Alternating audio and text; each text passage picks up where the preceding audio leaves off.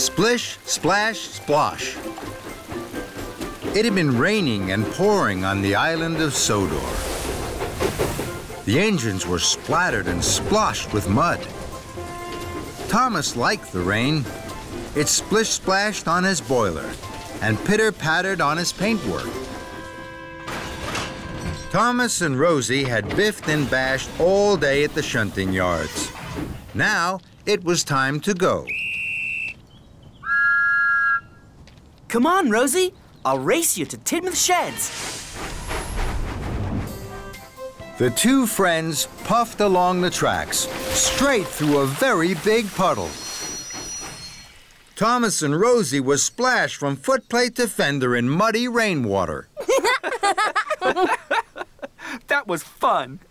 Then, an idea flew into Thomas's funnel. Thomas reversed slowly. Then he pumped his pistons. Here I come, Rosie. Splish, splash, splosh! That's a good game. Here I come, Thomas. Splish, splash, splosh! Muddy water splattered everywhere.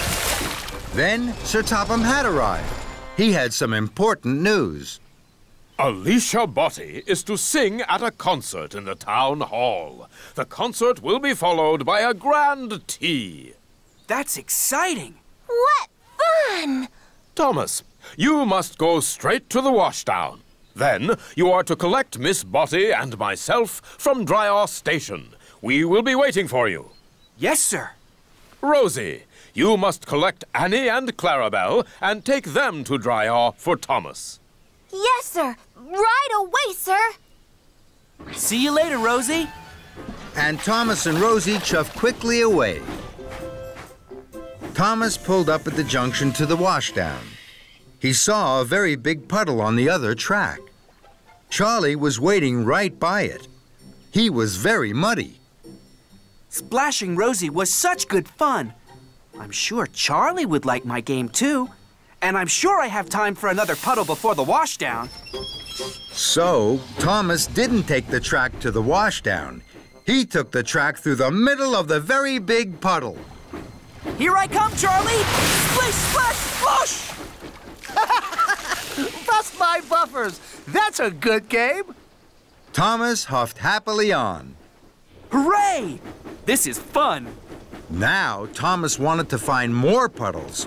He couldn't wait to play his game with other engines. At the next junction, Thomas waited to chuff left to the washdown. Then he saw a very big puddle on the right track. Emily was waiting. Emily's muddy already. I'm sure she'd like my game, and I'm sure I have time for another puddle before the washdown. Here I come, Emily! Splish, splash, splosh! Muddy rainwater had splooshed all over Emily and all over Emily's flower cars. Fizzling fireboxes! I have to take this flour to the bakery to make the cakes for Alicia Botti's tea. Now Thomas has ruined it. Thomas didn't know he had splashed Emily's flower cars. This is fun. Splish, splash, splosh. I'll soon need a wash. And Thomas chuffed on, chuckling.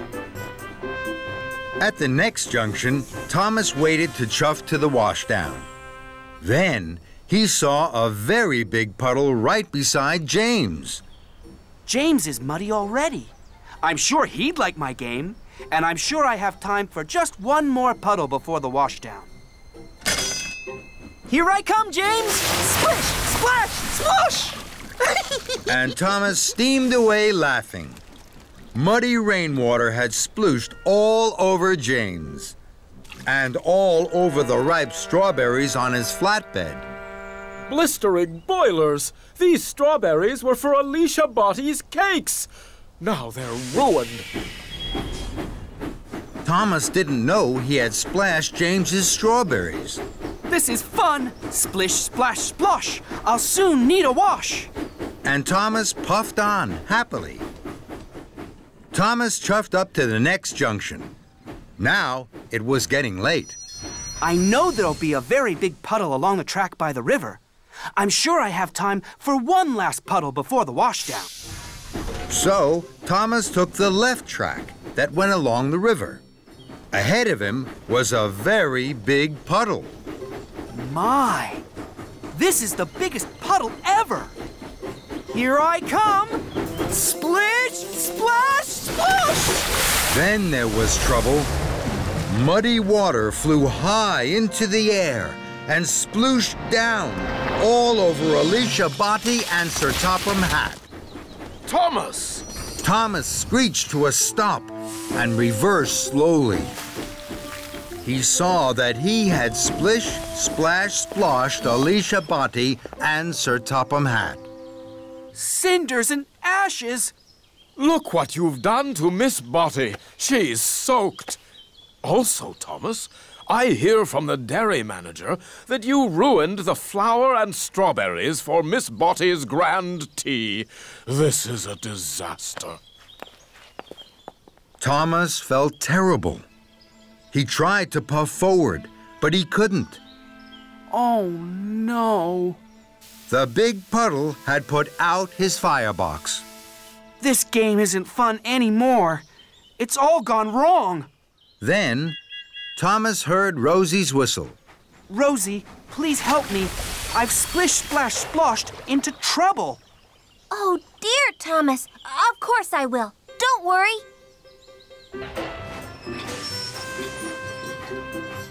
Rosie heaved and huffed Thomas onto dry tracks.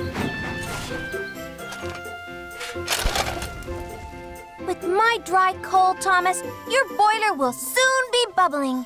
Thank you, Rosie. Now, I can't go to collect Sir Topham Hatt and Alicia Botti. Would you take my special for me? Of course I will. I'll go right away. Later, Thomas was once more steaming happily. He pulled up at a junction. There was a very big puddle on the right track. Look at that big puddle. It's perfect for splish, splash, sploshing. No, I'm not going to splish, splash, splosh anymore. I must make sure that Alicia Botti's grand tea is on time. And Thomas puffed along the left track to the bakery and away from the big puddle. Thomas arrived just as James and Emily had delivered fresh strawberries and flour to the bakery. Your silly game means we'll be late for the concert. No, you won't. I'll wait here for the cakes. Then I'll deliver them. You can go to the washdown, then you'll both be clean for the concert. Thank you, Thomas. Now I'll be shiny and best, and gleam more than the rest. Thomas puffed in with the fresh strawberry cakes for the grand tea. You're just in time, Thomas. Thank you, sir. I'm sorry I caused confusion and delay. Rosie puffed up to Thomas. I found another puddle. It's perfect for our game. We can play again. No, thank you, Rosie. I think I've done enough splish, splash, sploshing for one day. Slippy Sodor. It was a very special day on the island of Sodor. The Mr. Bubbles clown show was coming to town. Mr. Bubbles was famous. He could blow the biggest bubbles ever seen. All the engines were happy and excited, except for Thomas. He had a cracked funnel and had to puff to the steamworks for repairs. At the steamworks, everything was huffing and puffing and steaming and wheeshing, everything except Thomas. He waited sadly on the turntable for Victor to arrive. Thomas didn't like it when he needed repairs. It meant waiting inside and not having fun out on his branch line. Don't look so miserable, Thomas. We'll find you a nice spare funnel and have you out and about in no time. Kevin, let's see what we have for our good friend Thomas. Yes, boss! Coming right up! Sorry, boss. It was a slip of the hook. Oh, Kevin. Well, that won't do at all, my friend. This funnel is much too small. Kevin, let's try something a little larger. Yes, boss. Right away, boss. Suffering Sodor, Kevin. What are you doing? Sorry, boss. It was a slip of the hook. Yes, we know, Kevin. We know. Try this one for size, Thomas. No. This one is too large. We only have one more spare funnel, boss. I'll be back in 2 toots of a whistle. Let's hope it's a good fit, my friend, or you'll be here for quite a while. Here it is, Thomas. Oops. Sorry, Thomas. It was a slip of the Hook. I know, Kevin. I know. Magnificent. A perfect fit. This funnel makes me feel silly. Not at all, my friend. It's splendid. It will help you puff very well until your old funnel is fixed. Now chuff along. I hear that Mr. Bubbles has a very special for you at Brendam Docks. Thomas chuffed into Brendam. He was very unhappy. Mr. Bubbles was waiting. He was very happy to see Thomas. Hello, Thomas. Mr. Bubbles has a very important job for you, Thomas. This is my very special bubble liquid. It makes the biggest bubbles you have ever seen. I need it for my show this afternoon. Please take it to Knapford Station. So Thomas backed up slowly and carefully to the flatbed and was coupled up.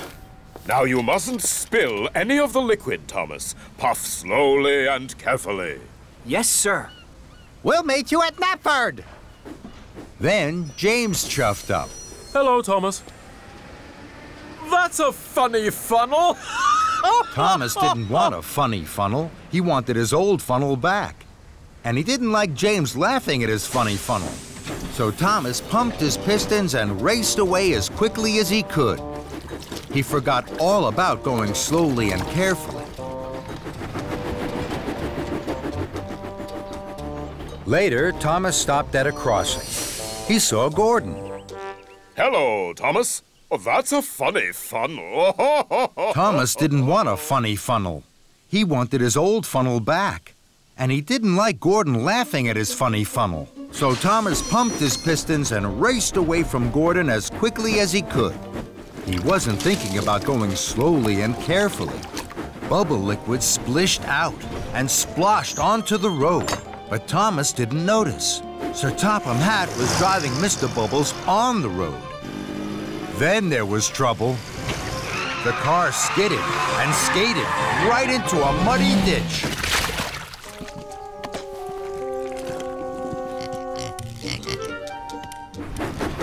Thomas raced on.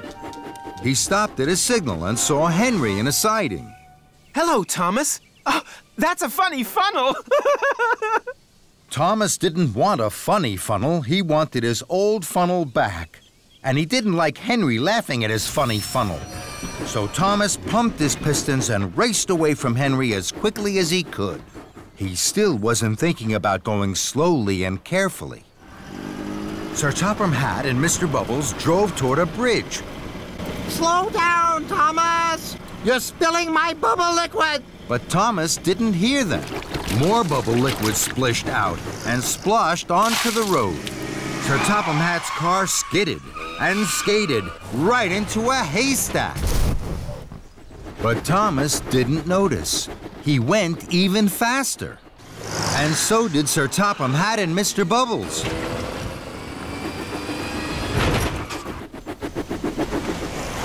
Thomas didn't see them, but he did see a red signal. Thomas put on his brakes. More bubble liquid splished out and splashed onto the road. Sir Topham Hatt's car skidded and skated right into a pond.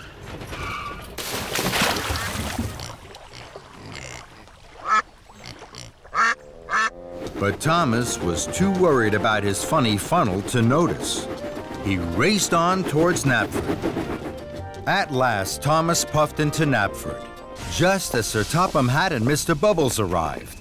Sir Topham Hatt was very cross. Thomas, you were going much too fast. The special bubble liquid splished and splashed out of the tank.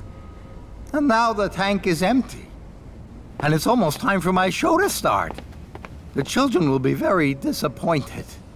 Thomas felt terrible. I'm sorry, sir. The only special bubble liquid left is at Brendam Docks. Now, there isn't time to pick it up before the show. Yes, there is. I'm sure I can puff to Brendan and back in time for your show. Very well, Thomas. But this time, you must be careful. Yes, sir. Thank you, sir. And Thomas chuffed quickly away. Soon, Thomas arrived back at Brendam Docks. A new tank of bubble liquid was loaded onto his flatbed, and Thomas puffed carefully away. Thomas saw Edward at a crossing. Hello, Thomas. That's a funny funnel. Thomas didn't like Edward laughing at his funny funnel. But this time, Thomas didn't pump his pistons and race away from Edward as quickly as he could. He chuffed carefully on to Knapford. Then, Thomas puffed past some children. The children saw his funny funnel. They were excited. They thought Thomas was going to be part of Mr. Bubble's show. Thomas was surprised.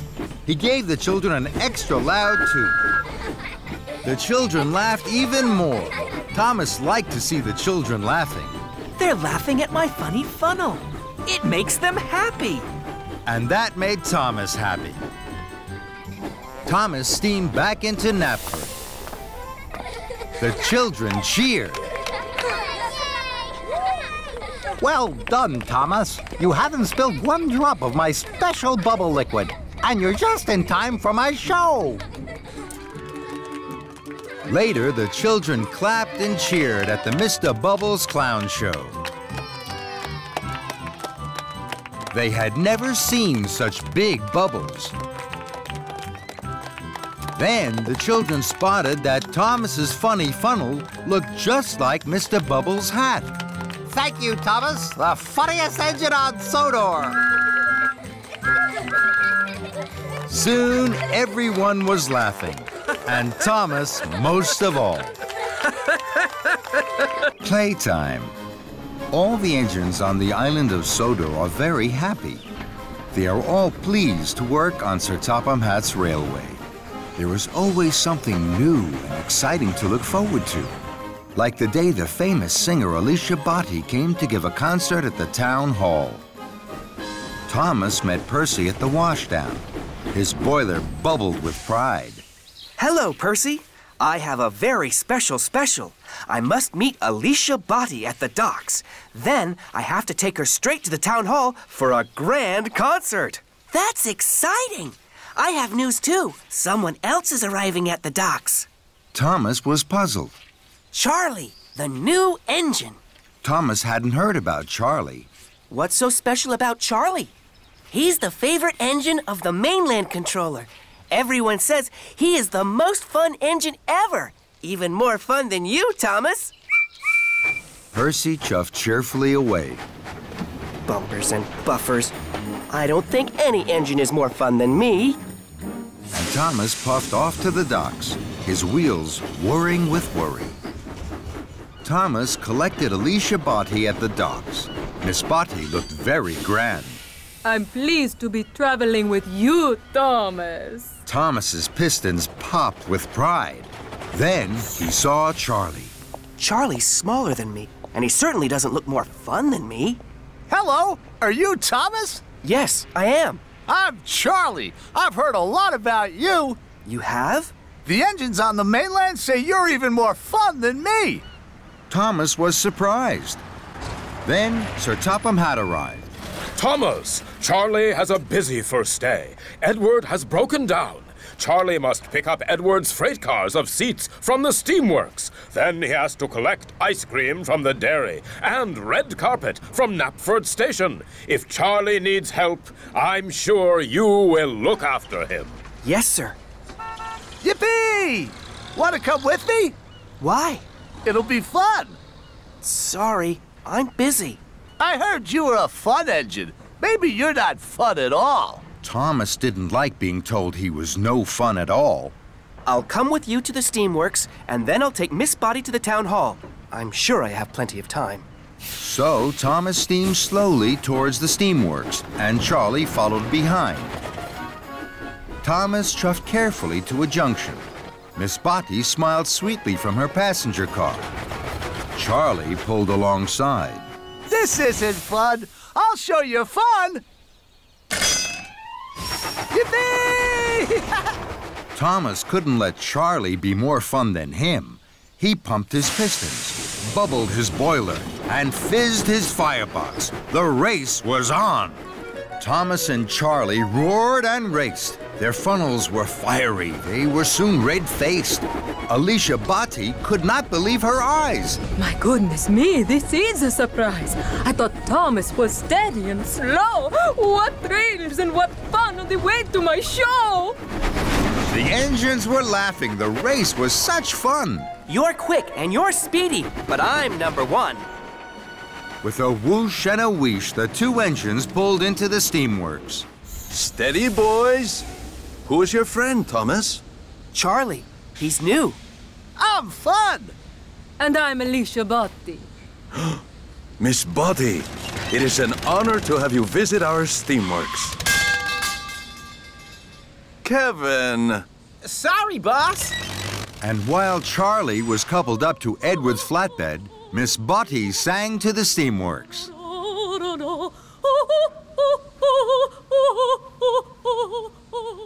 Then it was time to go.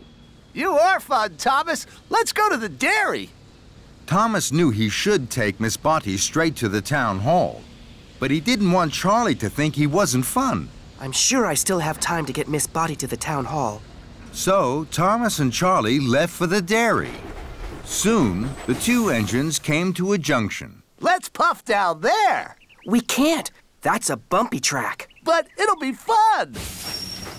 Thomas wanted to be fun, so he followed Charlie down the bumpy track.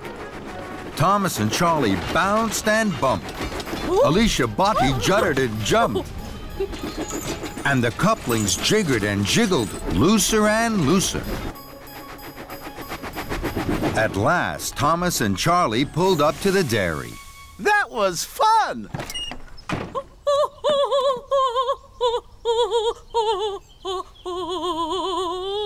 And this is even more fun. We must go, Miss Botti. You mustn't be late for the concert. Bye-bye! If you were a really fun engine, you would race me to Knapford. Thomas knew he was late, but he wanted to be really fun. Just one last race, Charlie. Thomas and Charlie thundered and roared. Thomas thought he had never puffed so fast. I'm first. Let's race again. Then Gordon whooshed past. He was huffing grandly. He was taking Sir Topham Hatt to the town hall. Thomas gasped. I'm late. I must whoosh like the wind to the town hall.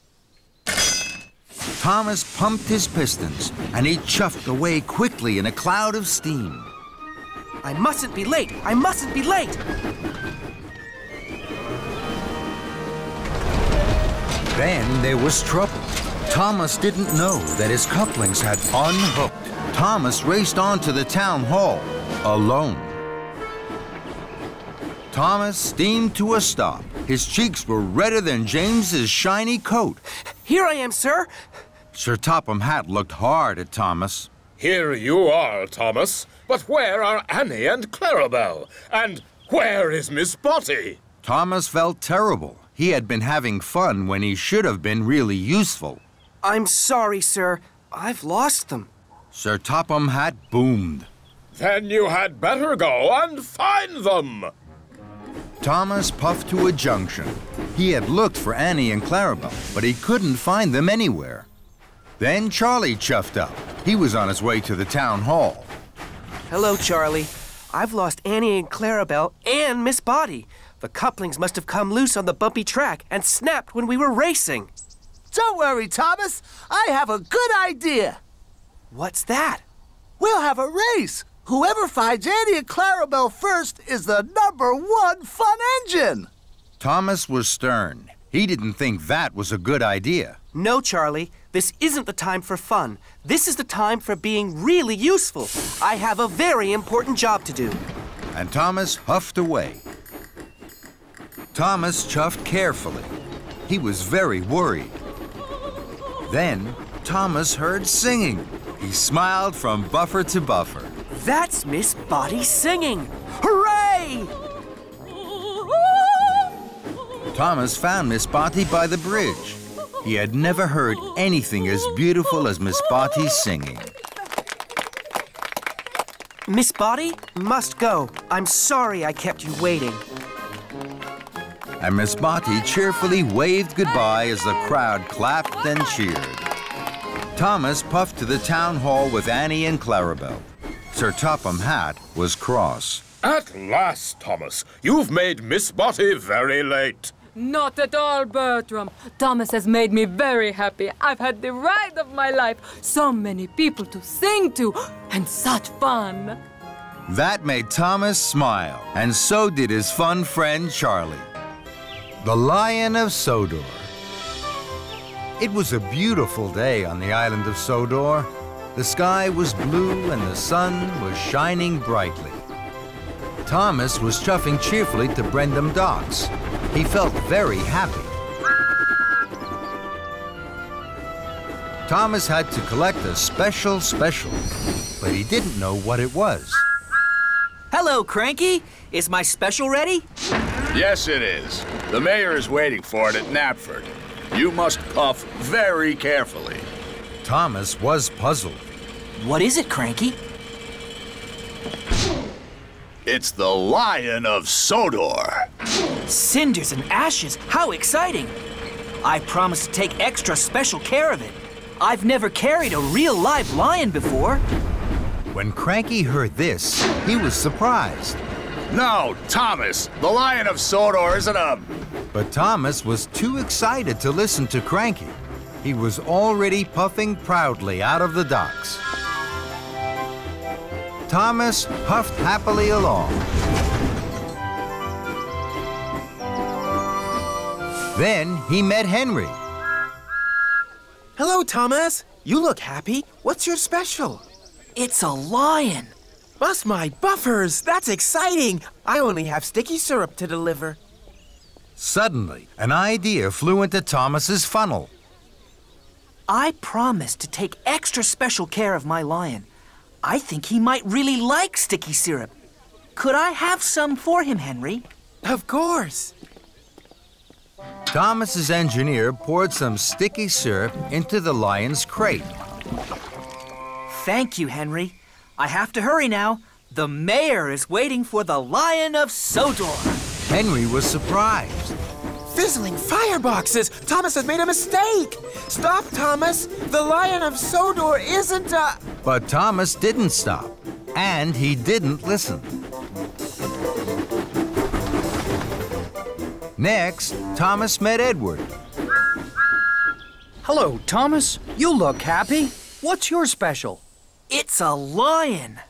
Flatten my funnel. How exciting. I only have to deliver fresh fish. I think my lion would really like fresh fish. May I have some for him, Edward? Of course.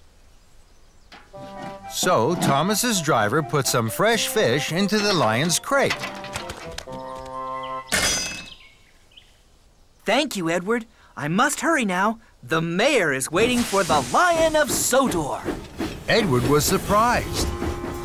Clattering coaches. Stop, Thomas! The Lion of Sodor isn't a... But Thomas didn't stop, and he didn't listen.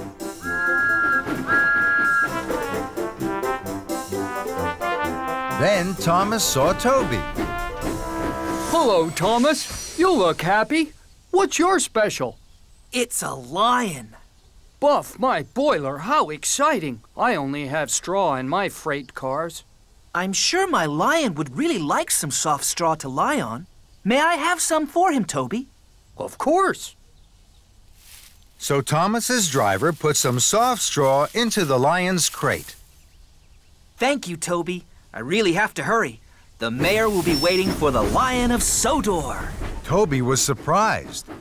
Uh-oh, trembling trucks. Stop, Thomas! The Lion of Sodor isn't a... But Thomas didn't stop, and he didn't listen. Thomas's pistons pumped and his wheels whirred. He couldn't wait to deliver his lion. He chuffed his hardest and raced on towards Knapford Station. At last, Thomas puffed proudly into Knapford. Sir Topham Hatt was there. So were the other engines. I'm very excited, Thomas.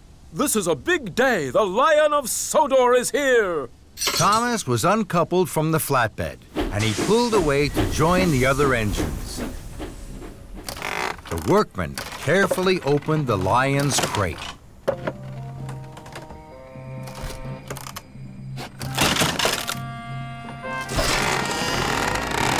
Then the engines gasped. The Lion of Sodor wasn't a real lion at all. It was a statue. And now it was covered in sticky syrup, fresh fish, and straw. Sir Topham Hatt was cross. Thomas, this is a terrible mess. Gordon and James laughed, and Thomas felt very silly. I'm sorry. I thought I had a real lion in my crate.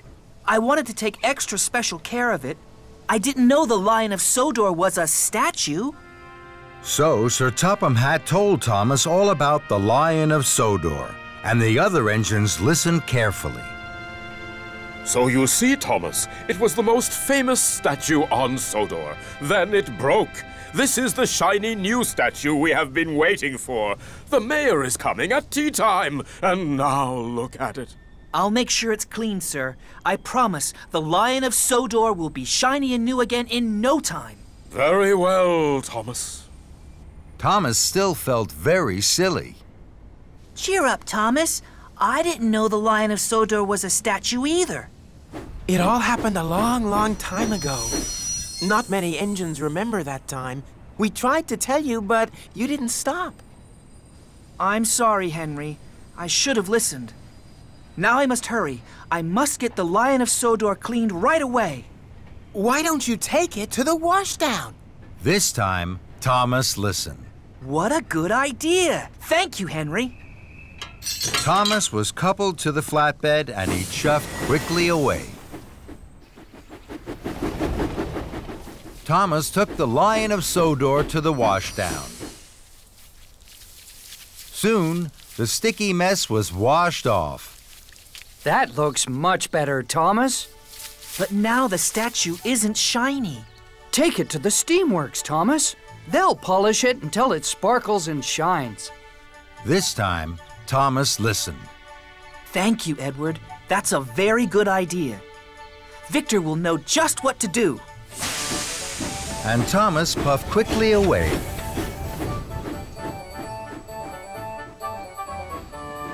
Thomas took the Lion of Sodor to the steamworks.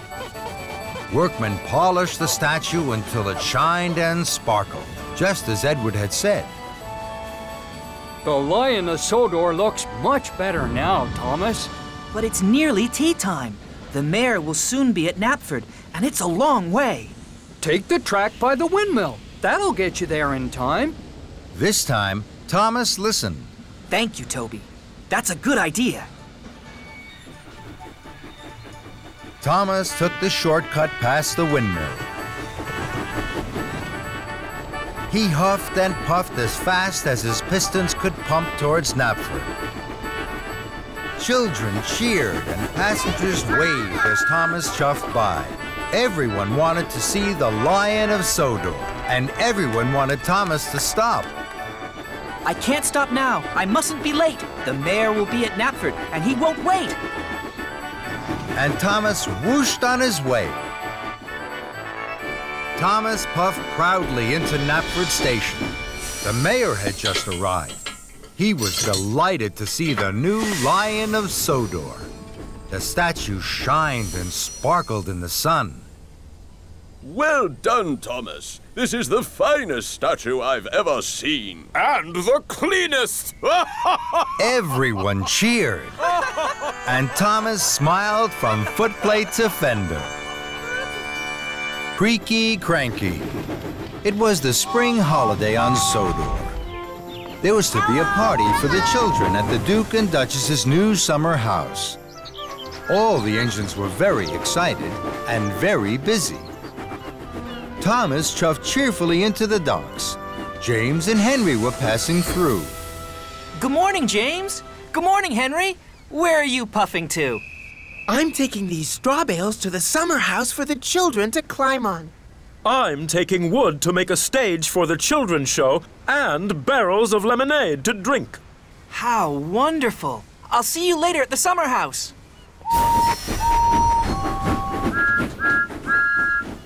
Good morning, Cranky.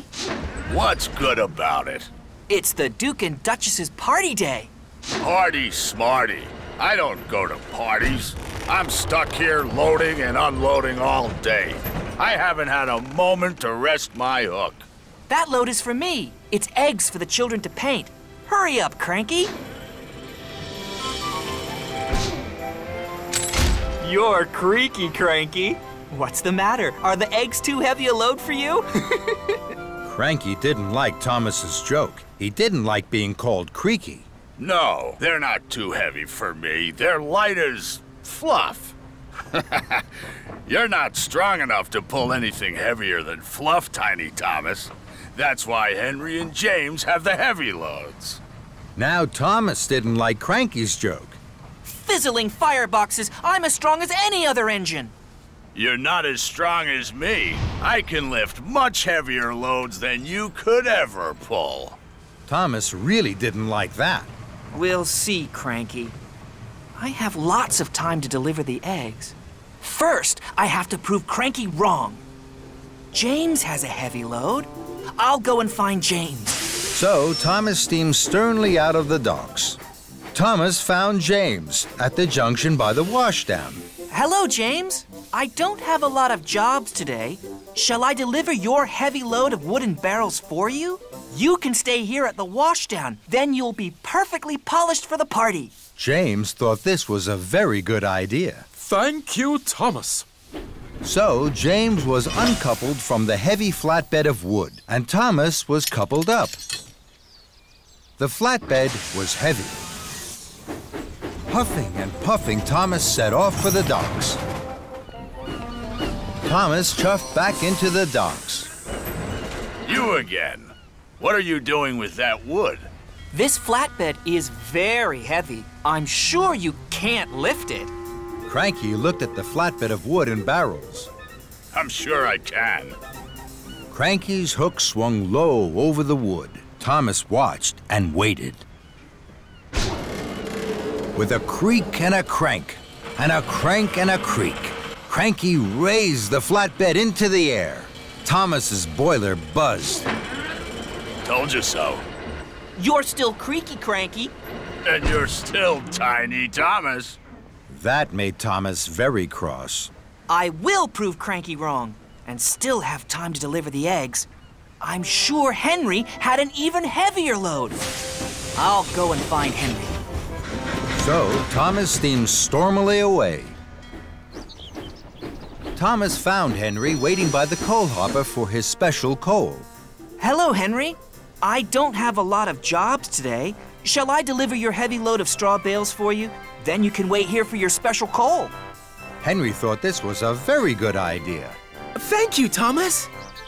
So Henry was uncoupled from the heavy flatbed of straw bales, and Thomas was coupled up. The flatbed was very heavy. Huffing and puffing, Thomas set off once more for the docks. Soon, Thomas puffed back into the docks. You again. Now, what are you doing with those straw bales? This flatbed is very, very heavy. I'm sure you can't lift this. Cranky looked at the flatbed of straw bales. I'm sure I can. Cranky's hook swung low over the straw. Thomas watched and waited. With a creak and a crank, and a crank and a creak, Cranky raised the flatbed of straw into the air. Thomas's funnel fizzed. Told you so. You're still creaky, Cranky. And you're still Tiny Thomas. That made Thomas even crosser. More than ever, Thomas wanted to prove Creaky Cranky wrong. He had to find the heaviest thing he could. Then, an idea flew into his funnel. Lift me, Cranky. Cranky looked at Thomas. He couldn't let Thomas win. Cranky's hook swung low over Thomas. Thomas hardly dared puff. With a creak and a crank, and a crank and a creak, and very, very slowly, Cranky raised Thomas high into the air. Bubbling boilers! Creaky Cranky is lifting me! Then there was trouble. Cranky creaked louder than ever. His crane arm stuttered and juddered. It creaked and it croaked. Then it cracked. Oh, no. Cranky's crane arm had broken, and it was all Thomas's fault. Thomas was stuck high in the sky and blowing in the breeze. Then Sir Topham had arrived. Thomas, what are you doing up there? I'm sorry, sir. I was... You are causing confusion and delay. The Duke and Duchess have no wood, straw bales, or eggs. Now I see you have them all here. Cranky is broken, and you, Thomas, think it's a good time to try being a bird. The Duke and Duchess are waiting. Thomas felt very silly. Then Sir Topham Hatt looked at Cranky. And you're as silly as Thomas. Cranky crumpled. The shame to be as silly as a steamy. Soon, a workman had climbed up Cranky. Slowly and carefully, Thomas was lowered and landed with a jolt and a judder, just as Spencer arrived. Dear, oh dear, Thomas, what a mess. Little engines can get into very big trouble. Thomas felt even sillier in front of Spencer, but he knew now that being strong was only good if you were also really useful. And he had to be really useful. Spencer, I need your help. You're very strong and can pull much heavier loads than me.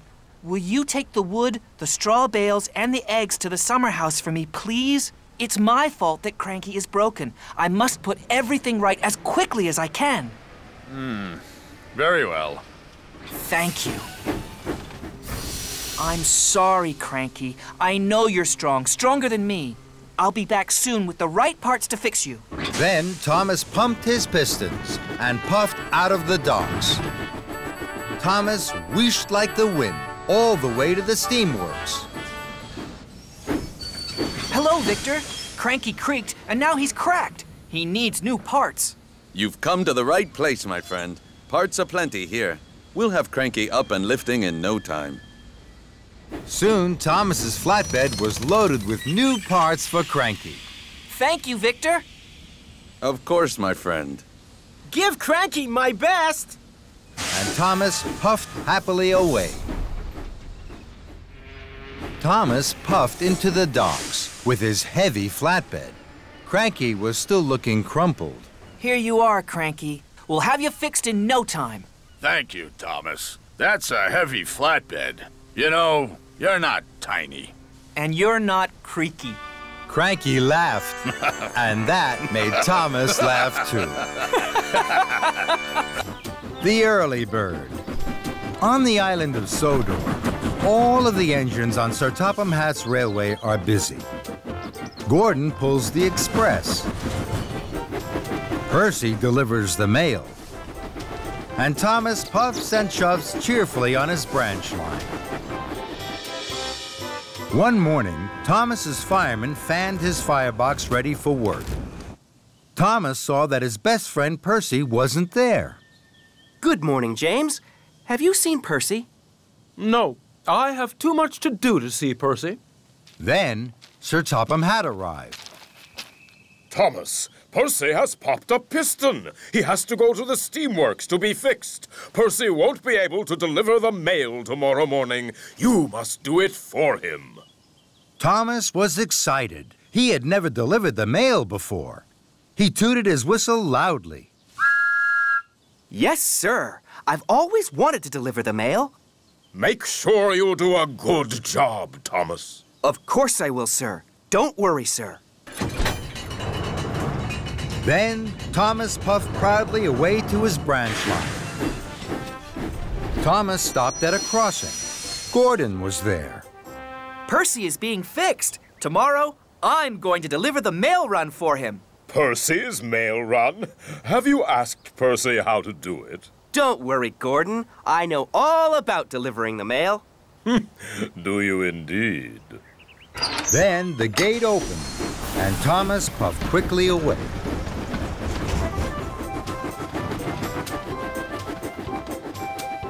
Thomas worked hard all day.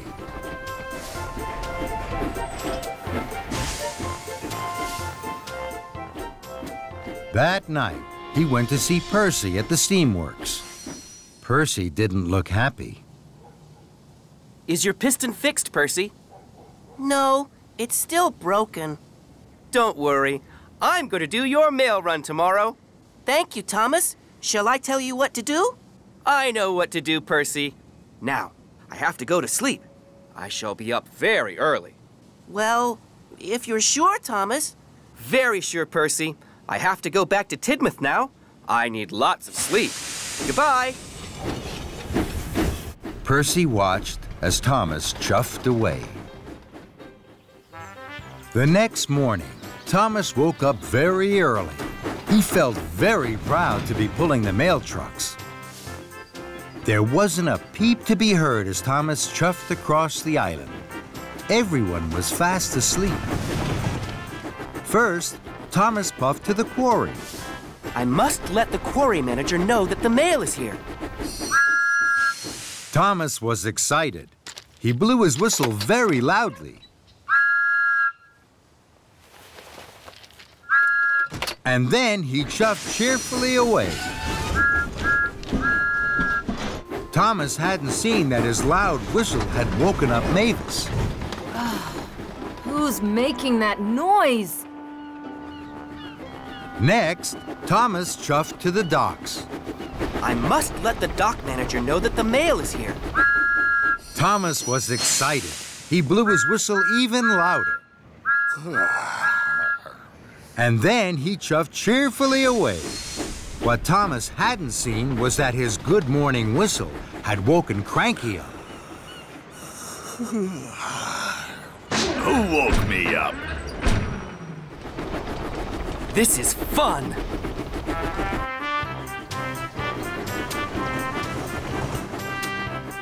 Lastly, Thomas steamed into the steamworks. I must let the steamworks manager know that the mail is here. Thomas was so excited, he blew his whistle louder than ever. And then he huffed happily away. What Thomas hadn't seen was that he had woken Victor and Kevin up. Oh, what's that noise, boss? Who knows, Kevin? Who knows? Some early bird. Thomas worked hard all morning. Everywhere Thomas went, he blew his whistle loudly.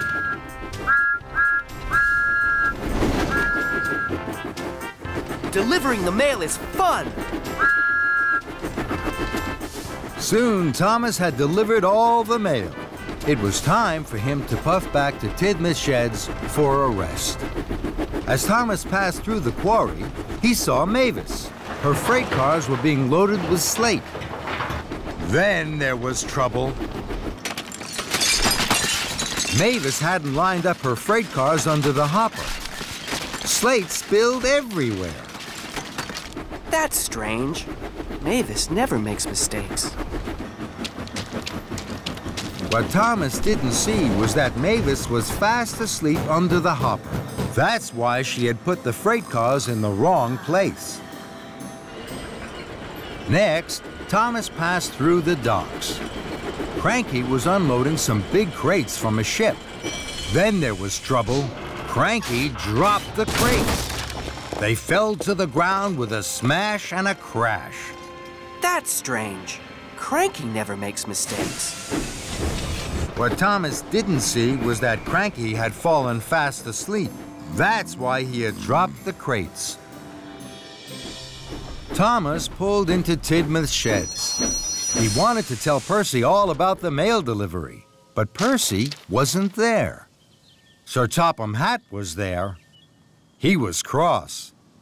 Someone woke Mavis up too early by tooting too loudly on their whistle. Then someone woke up Cranky at the docks and Victor at the steamworks. Now they have all made silly mistakes. Thomas knew he had woken everyone up with his cheerful whistle. He felt terrible. I'm very sorry, sir. It was me. Then, Thomas, as Percy is still not fixed, you must do a better job tomorrow. I will, sir. I promise, sir. Then Gordon arrived. He had heard all about Thomas's trouble with the mail run. You were right, Gordon. Delivering the mail is a hard job. I should have asked Percy what to do. And this time, I will. That evening, Thomas visited Percy at the steamworks. He asked him all about delivering the mail, and Percy told him all about being quiet. The next morning, Thomas set off early, pulling the mail cars. He stopped at the quarry. This time, he didn't blow his whistle. He puffed very quietly so that he didn't wake Mavis. Next, Thomas stopped at the docks. He didn't blow his whistle here either. And he didn't wake Cranky up.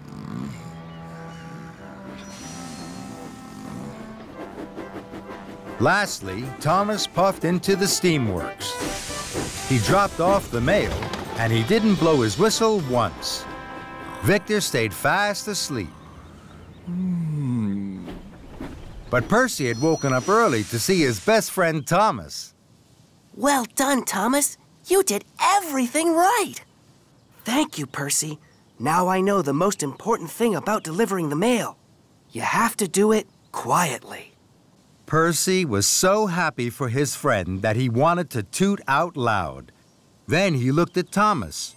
Thomas had fallen fast asleep. Sleep well, Thomas. And Thomas snored the sleep of an engine who had done a very good job. The biggest present of all.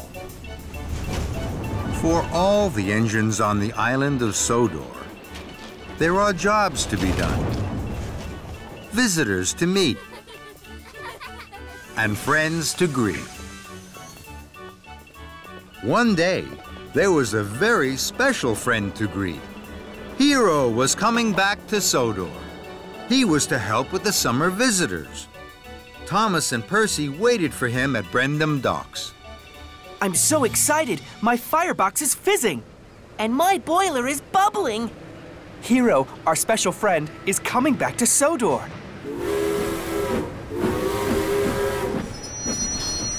Hello, my good friends. I have missed you. We missed you too, Hero. The three engines tooted and hooted with happiness. Welcome back, Hero. First, you must go to the steamworks. Victor will check your engine after your long journey. Of course, sir. Every day, I want to be a really useful engine. Then, you must go to Knapford Station. I will meet you there. Yes, sir. Of course, sir. Hero puffed proudly away.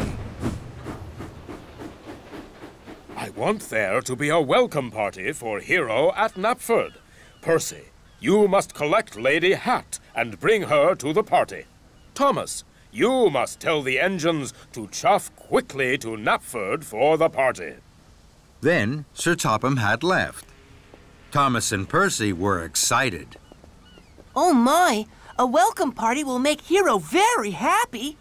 A welcome present would make Hero even happier. That's a good idea. I must go now, Thomas. Lady Hatt will be waiting. Then Thomas steamed slowly away. I'm sure I'll find something special for Hero. I'll look as I puff round the island, telling my friends about the party.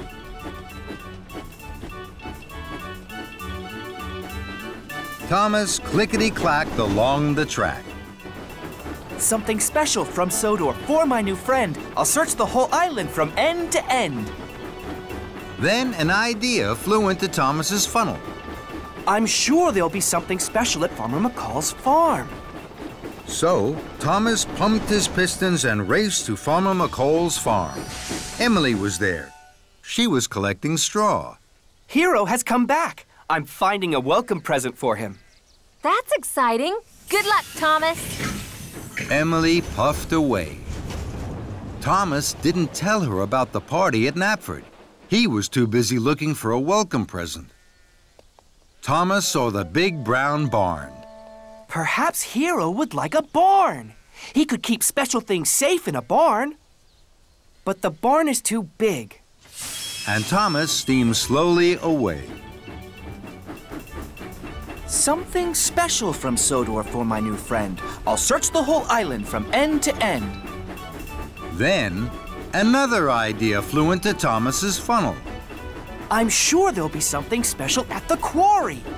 So, Thomas huffed happily to the quarry. Mavis, James, Toby, and Henry were there. They were busy shunting slate cars. Hero has come back. I'm finding a welcome present for him. That's a wonderful idea, Thomas. Henry, James, and Toby chuffed away to shunt freight cars. Thomas didn't tell them about the party at Knapford.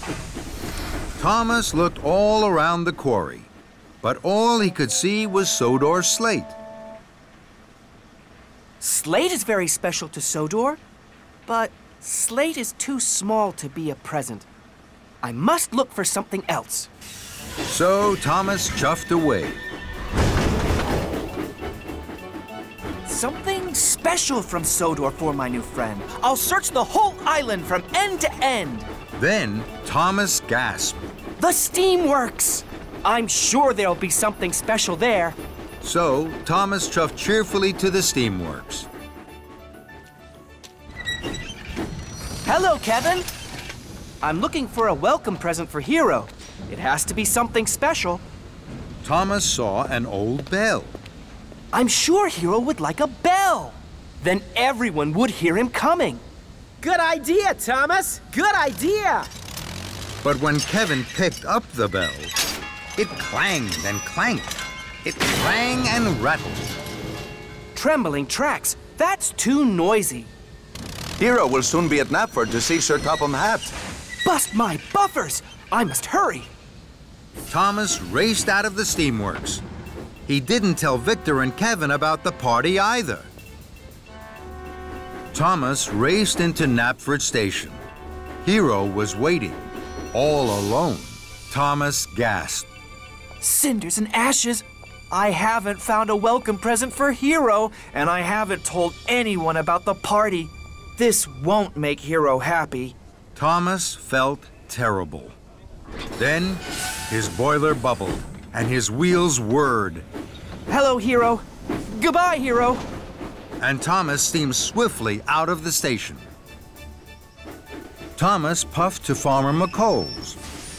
Emily, chuff as fast as you can to Knapford. Sir Topham Hatt is having a welcome party for Hero. Tell everyone you pass. Thomas, I've had a marvelous idea for a special present for Hero. I'm sure he would like a bright, shiny dome. Victor must have one. Thomas was stern. Thank you, Emily. Now is not the time to find presents. You must hurry. And Thomas chuffed quickly away. Mavis, Toby, James, and Henry were still at the quarry. You must all chuff to Knapford as fast as you can for Hero's welcome party. Thomas, I think I know exactly what Hero would like as a special present. A new glowing lamp. That would be very special. Thomas was firm. Thank you, Henry. Now is not the time to find presents. You must hurry. And Thomas steamed swiftly away to the steamworks. Kevin, please tell all the engines to race to Knapford for Hero's party. My friend, Kevin and I have been thinking, what about a new shiny buffer for Hero? I think Hero would find that very special. Don't you think so, boss? Thomas? Thomas knew what he thought. I think now is not the time to find presents. Thank you, but you must tell the engines to hurry, please. And Thomas pumped his pistons and puffed away. Thomas clickety-clacked down the track this way and that, telling his friends all about the party. Thomas puffed into Knapford Station. His face was red and his firebox glowed. Thomas, where have you been? Hero's welcome party is almost over. I'm sorry, sir. I was trying to find you a welcome present, Hero. Something special from Sodor. But I couldn't find anything. I'm sorry. Hero smiled. Thomas, my friend, you must not worry. My welcome present is right here. Being with my friends is the biggest present of all. And the most special present from Sodor. There is nothing more special. Then Thomas smiled and smiled. He knew Hero was right. And so did all his friends. Steamy Sodor. All the engines on Sodor like to be really useful. They huff and they puff to do their best for Sir Topham Hatt's railway. And sometimes that means doing a job they have never done before. One morning, Sir Topham Hatt had a new job for Thomas. Victor has to go to the transfer yards. He has to see one of the little engines. He will be away all day. You must look after the steamworks, Thomas. Victor will tell you all you need to know. Make sure you listen carefully. Yes, sir. Thomas was excited. The Sodor Steamworks is one of my favorite places on the island. Today, I'm going to be in charge. That's a very important job, Thomas. Good luck. Thank you, Percy. And Thomas puffed proudly away to the steamworks and his new job. Victor was waiting for Thomas at the steamworks. Thomas was very excited. His boiler bubbled and his firebox fizzed. Hello, my friend. This is a big day for you. The steamworks will be very busy. Not too busy for me, Victor. I like being busy. That's good, my friend. Now, when an engine comes in, you have to listen carefully to their problem. If you need help, ask Kevin. That's right, Thomas. When you're in a fix, look no further. Just ask Kevin. It'll save you bother. Thank you, Kevin. Are you listening, Thomas? Yes, Victor. But Thomas was too excited to listen. He wanted to get on with his very important job. Don't worry, Victor. I know just what to do. Hurry, Victor. You'll be late for the little engines. Very well, my friend. Good luck. And Victor steamed away. Thomas was now in charge. Soon, Spencer steamed sulkily into the steamworks. His shiny silver paintwork was scratched and scuffed. Spencer was surprised to see Thomas. Where's Victor? He's away today. I'm in charge. Spencer was worried. Oh my, Spencer. You are in a mess. I'll check you over from wheels to whistle. Put Spencer up on the hoist, please, Kevin. Kevin was worried. Are you sure, boss? I mean, Thomas? I don't think Spencer needs to go on the hoist. I mean, he needs a repaint, boss. But Thomas wasn't listening to Kevin. He was too excited. He was in charge of the steamworks. Put Spencer up on the hoist, Kevin. Over here, Spencer. Please, if you don't mind. Please. Thank you. So, Spencer huffed huffily to the hoist. Then Henry chuffed in. Henry wasn't well. He spluttered and stuttered. He wheezed and sneezed. Henry was surprised to see Thomas. What are you doing here, Thomas? Victor is away today. I'm in charge. Henry sighed. Then he wheezed. Then he sneezed. Footplates and fenders. I know just what's wrong with you, Henry. You have been given the wrong coal. Henry gasped.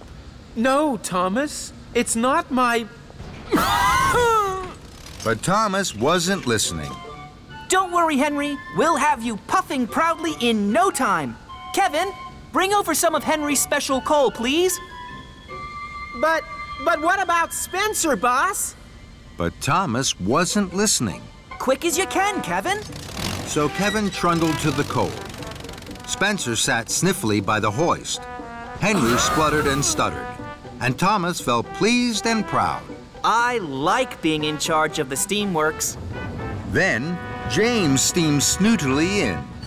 Straw and twigs blocked his funnel. Why are you here, Thomas? Victor is away today. I'm in charge. Bubbling boilers. You are in a mess. What happened to you? I can't puff properly. I know just what you need. Kevin! Yes, boss. I mean, Thomas. James needs a new funnel. No, I don't. But Thomas wasn't listening to James. But what about Henry's coal and Spencer on the hoist? Thomas wasn't listening to Kevin. Find the spare funnel, please. Kevin was now very confused. To find the funnel, he had to put down Henry's coal. But first, he had to raise Spencer on the hoist. It was all too much for Kevin. Oh, dear, boss. Thomas. Don't worry, Kevin. I'm in charge. Then there was trouble. Kevin reeled and rolled back towards the hoist. And with a biff and a bash, he hit a big green button. That made Spencer shudder into the air. Trembling tracks, what's happening? Kevin gasped. Heaving hooks! Sorry, Spencer. Then Kevin dropped Henry's coal right in front of Henry's nose. Bust my boiler and crashing coals. Kevin rocked and rolled into James. Mind my shiny red paintwork. James was so upset, he blew the biggest puff of steam he had ever blown. All over Victor. Victor had just arrived from the transfer yards. Now he was covered from buffer to buffer in twigs, soot, and straw. Victor's wheels wobbled and his steam stuttered. Sizzling Sodor! What has happened to my beautiful steamworks? Thomas looked at Victor, and then at the mess and the muddle. Cinders and ashes. This is all my fault. No, boss. I mean, Thomas, I'm sure it's my fault. I'm sorry, boss.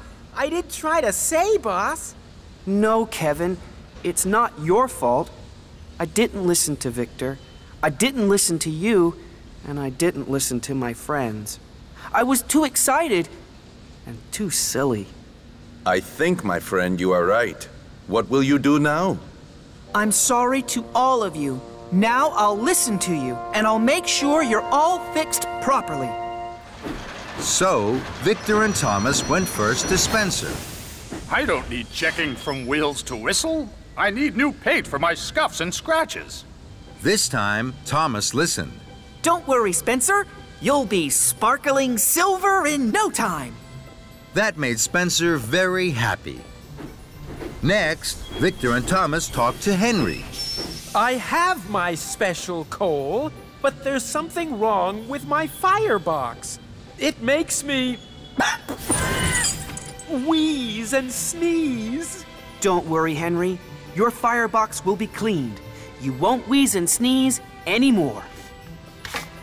And Thomas was right. Pumping pistons.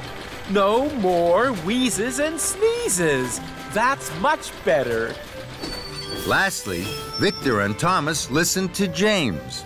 I don't need a new funnel. I need my old funnel cleaned and polished. James, you will have the most perfectly polished funnel on Sodor. Oh.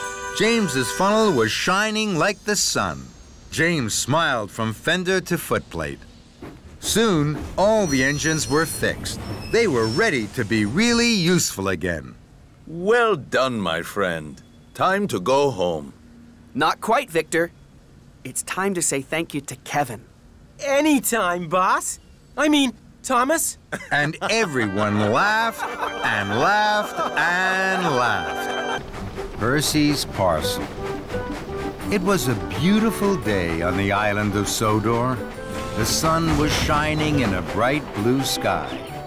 And all the engines were very excited. There was to be a special party. It was Sir Topham Hatt's mother's birthday. Sir Topham Hatt arrived at Tidmouth Sheds. He had a special for Thomas.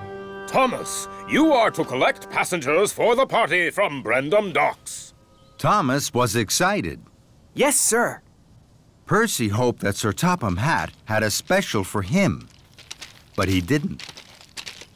Don't worry, Percy. I'm sure you'll have a special later. But Percy still felt sad. Mavis rolled by and stopped. She could see Percy was unhappy. What's wrong, Percy? I don't have a special. Everybody else does. Don't worry, Percy. I'm sure Sir Topham Hatt will come back with a special just for you. And when he does, be sure to tell me all about it.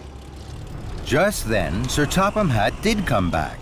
Percy was surprised. Percy, you have the most important special of all. You must collect my mother's special birthday parcel from Brendam Docks. Then you must deliver it to the birthday party at Knapford Station. Percy beamed from buffer to buffer. Yes, sir. Thank you, sir. Percy was excited. Mavis was right. Percy puffed into Brendam Docks. He gasped. The parcel was the most special parcel he had ever seen. Percy was so proud his firebox fizzed. I must show Mavis straight away. She will be very proud of me. Thomas was at Brendam. He was pleased for his friend. Percy, you have the most important special of all. I know. I'm going to show Mavis my special straight away. But don't you have to go to Knapford Station? Percy didn't want to listen to Thomas. I have plenty of time to puff to Knapford. First, I will show Mavis my special. So, Percy set off for the quarry as quickly as he could puff. Percy steamed into the quarry. He looked for Mavis. Mavis was busy. Rocky was loading heavy crates onto freight cars, and Mavis was shunting them. It was hard work. Hello, Mavis. Hello, Percy. Look at my special. I'm sorry, Percy. I can't stop now. I'm too busy. Don't worry, Mavis. I'll wait. Look out, Percy!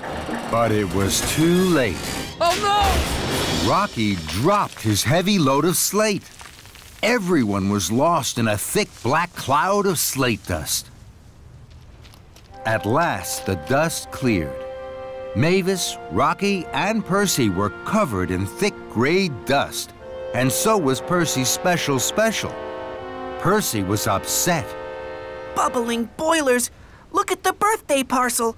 What am I going to do? Percy thought as hard as he could. At last, an idea flew into his funnel.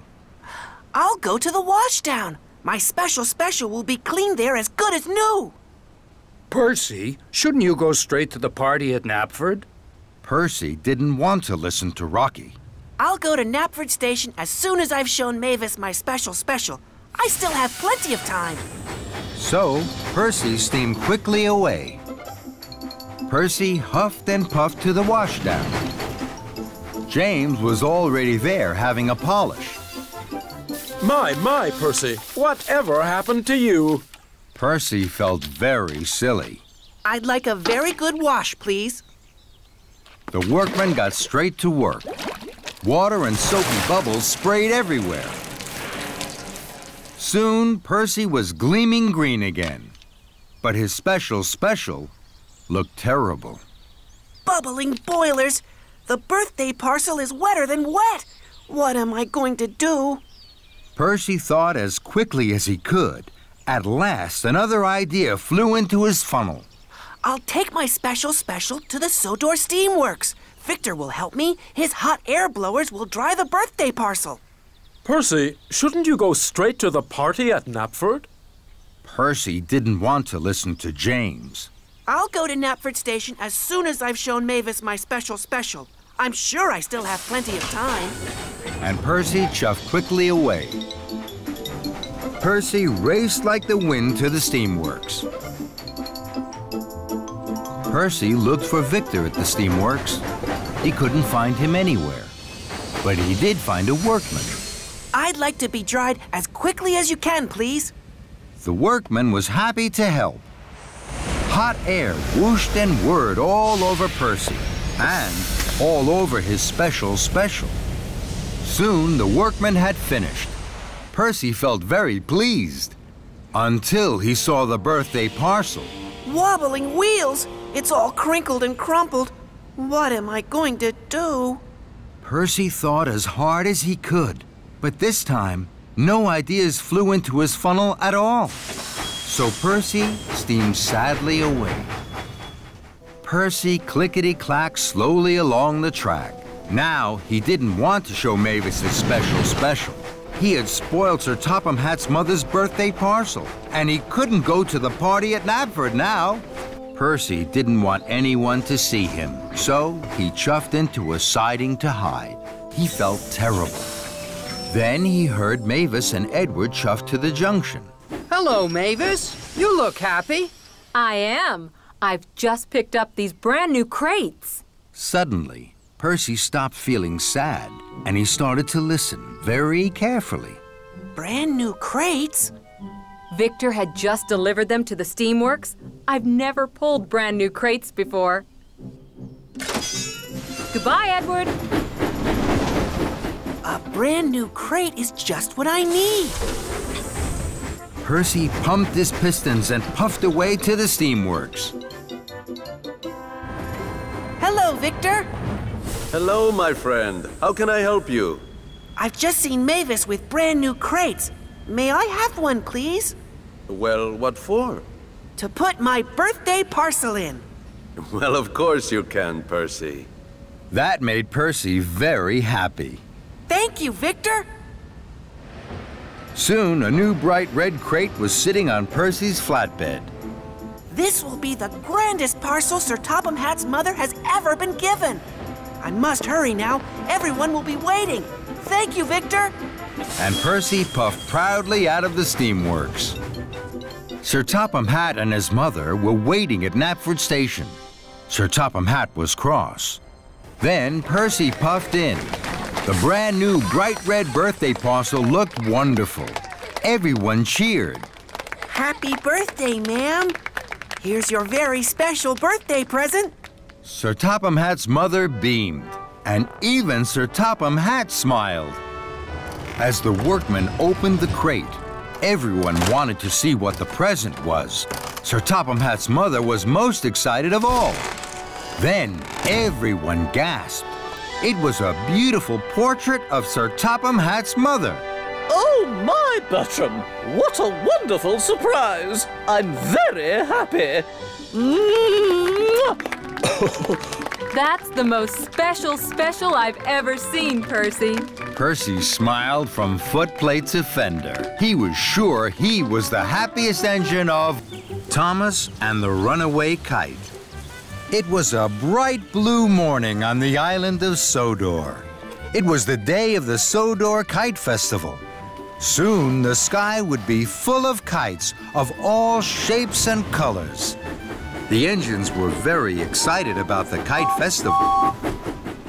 Thomas was the most excited of all because Thomas liked kites best of all. Thomas puffed into Brendam Docks. He had a very special. He was to collect the winner's cup for the Kite Festival. Thomas gasped when he saw the cup. Oh my! That's the most beautiful cup I've ever seen! Thomas, you must deliver the winner's cup to Knapford Station. Lady Hatt will give it to the winner at tea time. Thomas beamed from buffer to buffer. Yes, sir. I will chuff straight there. Thomas puffed proudly. He wanted everyone to see that he was pulling the winner's cup. Thomas pulled up to a junction. High in the sky, above the treetops, he saw a kite. Fizzling fireboxes. What a wonderful kite. I hope I will see it again.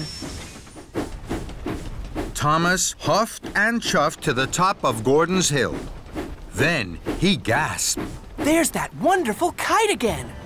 The kite belonged to Sir Topham Hatt's grandchildren. They wanted to win the cup at the kite festival. Charlie puffed up. Look at that kite swoop through the air. Look, there's Thomas. Suddenly, a gust of wind pulled at the kite. The kite flew up, up, up, and away. Sir Topham Hatt's grandchildren watched. They were very sad. Thomas wanted to help them. Don't be sad. I'll chase after your kite and bring it back to you. This made the children very happy. I'm the fastest engine on Sodor. I can catch up with your kite. I'll help you, Thomas. No, thank you, Charlie. I'm much faster than you. I can chase this kite all by myself. So, Thomas didn't go straight to Knapford with the Winner's Cup. He chuffed off, chasing Sir Topham Hatt's grandchildren's runaway kite. The wind blew the kite far down the tracks. Thomas whooshed and wheeshed. His boiler bubbled. His coal crackled. I must keep up with the runaway kite. I'll puff and I'll huff with all of my might. I'm the fastest engine on Sodor. Then, the wind blew the kite out of sight. Where has the kite gone? Hello, Thomas. You're huffing hard. Hello, Edward. I'm chasing Sir Topham Hatt's grandchildren's kite. How exciting. Can I help? No, thank you, Edward. I'm the fastest engine on Sodor. I can chase their kite all by myself. At last, Thomas caught up with the kite. He was excited.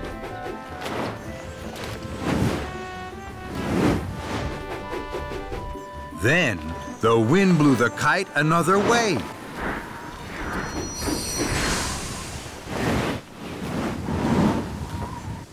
Cinders and ashes, come back, Mr. Kite, please.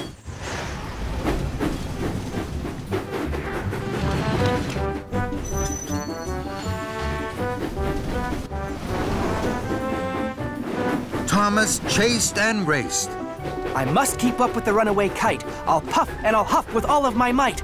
I'm the fastest engine on Sodor. Then, the wind blew the kite up over the bridge. Emily was on the bridge. She saw the kite. She was surprised. Hello, Thomas. Are you chasing that kite? Yes, Emily. It is blown away from Sir Topham Hatt's grandchildren. I've promised I'll catch it. Can I help? No, thank you, Emily. I'm the fastest engine on Sodor. I can chase it all by myself. And Thomas whooshed on under the bridge. Thomas clattered and clacked. I must keep up with the runaway kite. I'll puff and I'll huff with all of my might. I'm the fastest engine on Sodor. What's wrong, Thomas? Your cheeks are as red as James's boiler. I'm chasing that kite. Let me help. I can chase it with you. No, thank you. I can chase this kite all by myself. I'm the fastest engine on Sodor. So, Percy chuffed off, and Thomas puffed on. At last, the wind dropped. The kite landed in front of Thomas near a junction. Thomas was pleased. Bubbling boilers, I've caught up with you now, Mr. Kite. Thomas whooshed across the junction towards the kite. Then there was trouble. Thomas started juddering and jittering. The flame in Thomas's firebox flickered and fizzled out. Thomas had burned all his coal chasing the runaway kite. Oh my! Oh no! I've run out of coal! Then the wind blew again. The kite flew high in the sky and was gone. I can't puff anymore. I can't chase the kite. I'm not the fastest engine on Sodor. I've broken my promise to the children, and I haven't delivered the winner's cup to Knapford Station. Thomas felt terrible. It's all my fault. Suddenly, Thomas heard an engine chuffing around the corner. It was Charlie. What's wrong, Thomas? I ran out of coal trying to chase the kite. I thought you were the fastest engine on Sodor. I'm not. I was silly to think I could catch the kite on my own. Will you help me, Charlie? Of course I will, Thomas. Charlie gave Thomas some of his coal. Soon, Thomas's firebox was burning brightly. Thank you, Charlie. I'm late. I must deliver the winner's cup to Knapford Station. Can you look for the kite, please? With all my huff and chuff, Thomas. So, Thomas puffed to Knapford with the winner's cup. On his way to Knapford, Thomas stopped at a junction. Percy, Emily, and Edward were waiting. You look sad, Thomas. I didn't catch Sir Topham Hatt's grandchildren's kite. Will you all help me? Of course we will, Thomas. Right away. With no delay. Thomas's friends were happy to help him, and Thomas was happy to be helped. Thomas arrived at Knapford Station with the winner's cup. Sir Topham Hatt's grandchildren raced over. Hi, Thomas. They hoped Thomas had found their kite. I haven't found your kite, but all my friends are looking for it now. Come with me. So, the children climbed cheerfully on board. Thomas puffed to a junction. Suddenly, the kite flew in front of Thomas. There's the kite. Emily, Percy, Edward, and Charlie chuffed to the junction.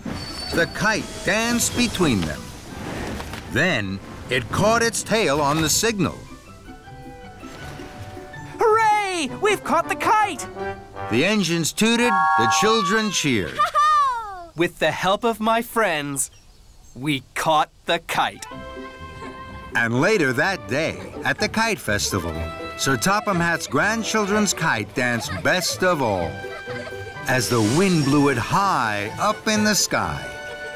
And Thomas smiled and smiled. Time for a story. It was a beautiful day on the island of Sodor. The sun was shining and the birds were singing. Thomas had worked hard all morning.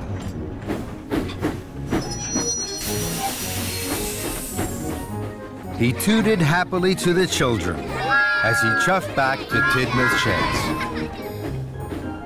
Sir Topham Hatt was waiting. He had an important special. This afternoon, there is to be a special story time for the children at the library. I need an engine to collect the new storybooks from Maythwaite Station and take them to the library. Thomas wished his hardest that he would be given the special. Listening to stories with the children was his favorite thing to do. Thomas, you will deliver the special. Make sure the books are at the library on time. Thomas was excited. Yes, sir. And Thomas chuffed cheerfully away. Thomas puffed fast along the tracks. I mustn't be late for story time. I'll chuff and I'll puff to be there on time.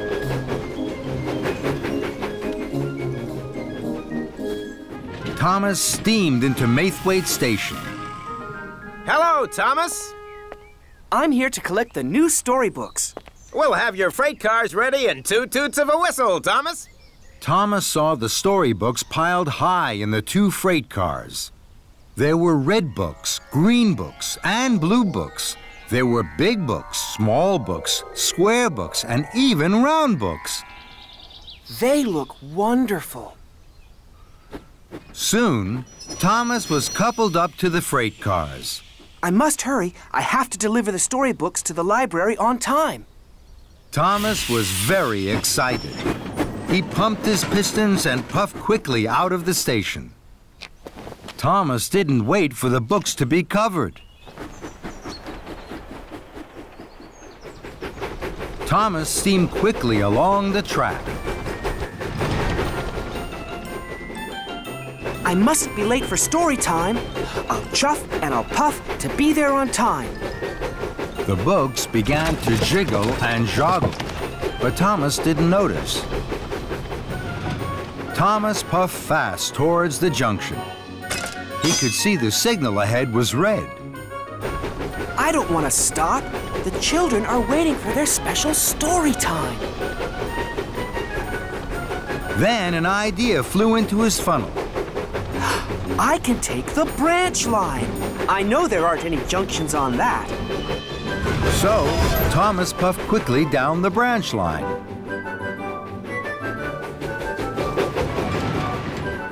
Thomas felt very pleased. He chuffed faster and faster, and the books jiggled and joggled more and more. But Thomas didn't notice. I mustn't be late for story time. I'll chuff and I'll puff to be there on time. Thomas raced round a bend. Ahead, there was a sign for works on the track. Oh, bother!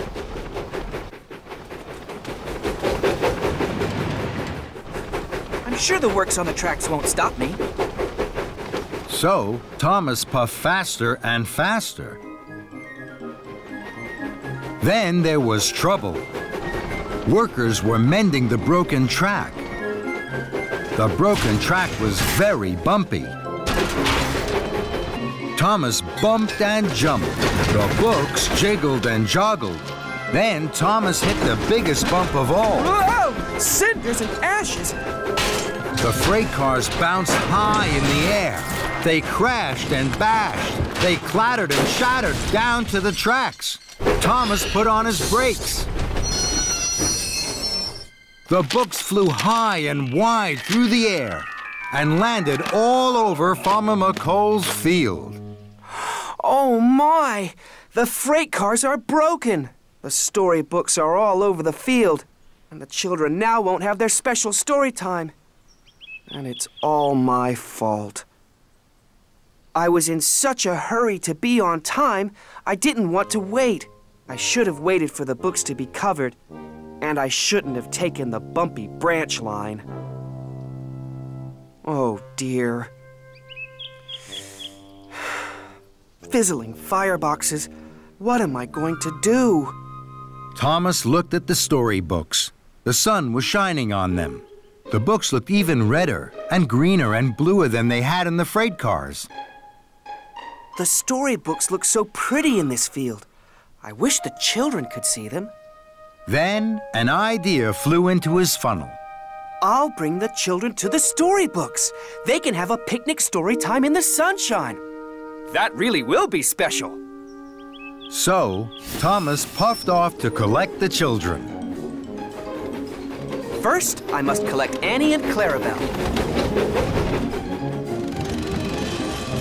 Victor and Kevin were busy at work as Thomas chuffed into the Sodor steamworks. Hello, Victor. I'm here to collect Annie and Clarabelle. I'm going to take the children to a special picnic story time in the sunshine. That's a wonderful idea, my friend. The children will like that. They always have their best time with you, Thomas. Thomas was pleased Victor and Kevin liked his idea. Later, Thomas huffed happily out of the steamworks with Annie and Clarabelle. Thomas puffed proudly up to the library at the town hall. The children were waiting. They were very surprised to see Annie and Clarabelle instead of cars of storybooks. Today, I'm taking you to an extra special story time. It's a picnic story time in the sunshine. All aboard! The children had never had a picnic story time. They thought it was a wonderful idea. Thomas blew his whistle and chuffed cheerfully away. Thomas puffed towards the junction. This time, Thomas waited.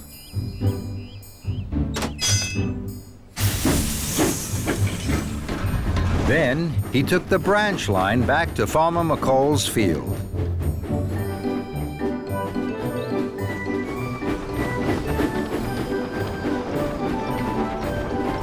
Thomas shoved slowly and carefully up to Farmer McColl's field. Here we are, the Picnic Storytime Special. The children cheered. They could see all the different colored books in the field. They were very excited. This was the best story time ever. Thomas watched as the children ran onto the field. They each picked up a book, and their teacher began to read with them. This is a story, children, all about a little boy. A little boy who didn't like waiting. He didn't like waiting because he thought he'd miss out on all the good things. But then he found out that good things are worth waiting for. As the story began, Thomas looked at all the happy children. He smiled his biggest smile. The children's picnic story time really is worth waiting for.